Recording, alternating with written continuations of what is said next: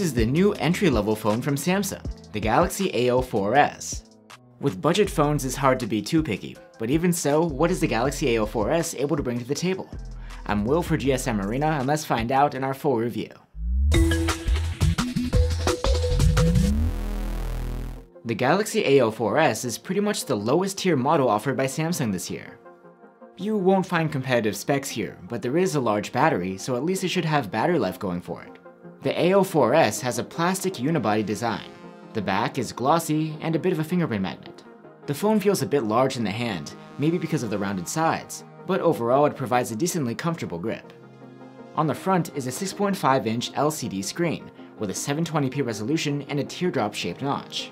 An upgrade over last year is that you get a 90Hz refresh rate too.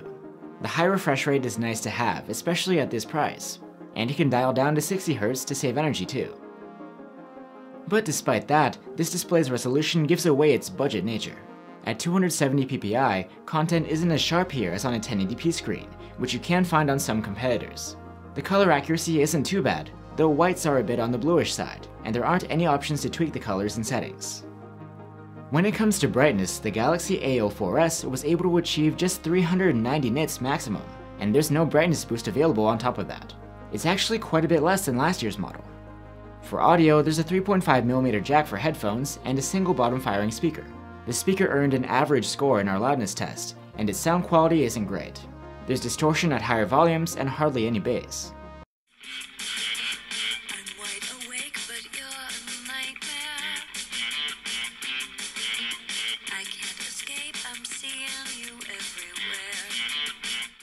You can wake up and unlock the Galaxy A04s with a side-mounted fingerprint reader built into the power button. It's really fast and accurate. And you can get the phone with 32, 64, or 128 gigs of storage on board, and that's expandable through microSD. But most apps will keep their data on the phone's main storage, so we recommend going for at least 64 gigs. The Samsung software experience is one reason to go for this phone over similarly priced competitors. It runs One UI Core 4.1 based on Android 12. It's a straightforward interface, with plenty of customizations over what you'd see on stock Android. One UI Core brings most of the features you'd find on Samsung's more expensive devices. You are missing some things like Bixby and Samsung Pay, but the main ones are all here. The main issue is that this interface is probably a bit too resource-heavy for this sort of hardware. We often experience slowdowns and stutters, even when doing some relatively low-key tasks. What the Galaxy A04s packs under the hood is an Exynos 850 chipset. It's Samsung-made and built on an 8nm process. In benchmarks, the phone sits near the bottom of the charts, even falling behind other phones in this class. The GPU performance isn't great, but where the A04s stumbles is in the CPU department, and that's what leads to those slowdowns when going about your daily business. Like I mentioned before, the Galaxy A04s is pretty good when it comes to battery life. It has a 5000 mAh battery and was able to earn an endurance rating of 114 hours in our proprietary tests. Charging, on the other hand, is a bit disappointing. The phone supports 15-watt charging, but doesn't come with an adapter in the box. But even with a Samsung charger, we were only able to charge the A04s from 0 to 28% in half an hour. The Galaxy A04s has 3 cameras on the back, but you can argue that only the 50-megapixel main cam is very useful. The others include a 2-megapixel macro camera and a depth sensor. The main cam saves photos at 12.5 megapixels, and if there's plenty of light, the performance is solid.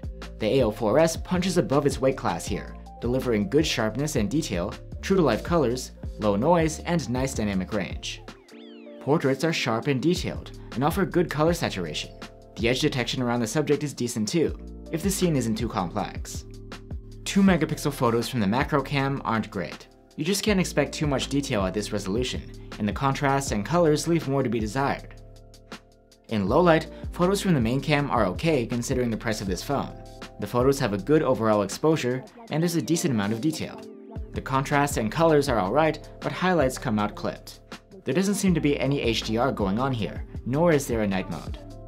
Selfies come from the 5-megapixel front-facing cam, and there are 2 choices for the field of view, a normal mode and a cropped-in one.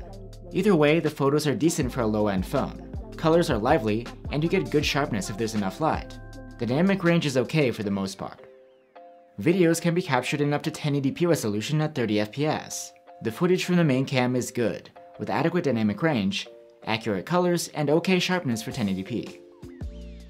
So that's the Samsung Galaxy A04s.